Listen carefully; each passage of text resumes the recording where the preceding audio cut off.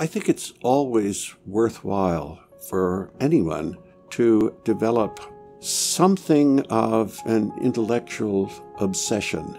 This can be reading poetry, it can be playing a musical instrument, it can be singing, it can also be studying natural history. Natural history is particularly nice because no matter how much you know, there's always something else to find out. I've very recently become obsessed with the notion of trying to find out how one would start exploring natural history from an absolute standing start. I'm still wrestling with how to go about that.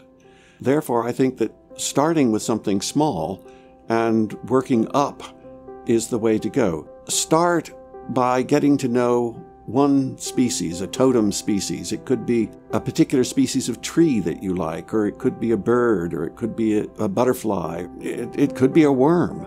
Try to find out everything that you can about it. You'll quickly find then that it has relations to other species. You'll find out about them, and you're off to the races. Another suggestion is simply suppose you start with one small place, your own backyard. Try to find out what all is there.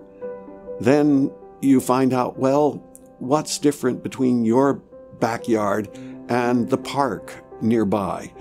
The most important tool of the trade is eyes, ears, nose, just keeping an eye out for nearly everything.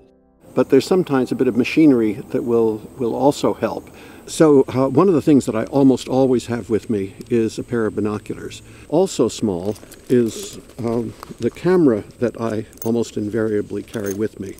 And then finally, there's a little magnifying glass. You can get these in bulk for somewhere around $2 or $3 a piece.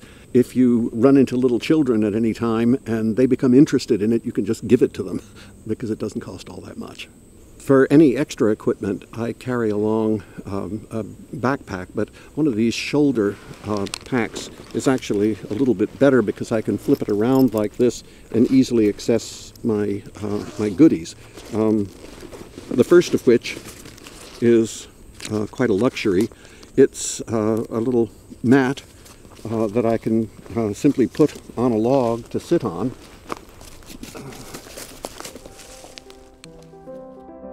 All you've got to do is to start with identifying one species and being able to tell one interesting story about it, and you're already on the way to becoming a naturalist.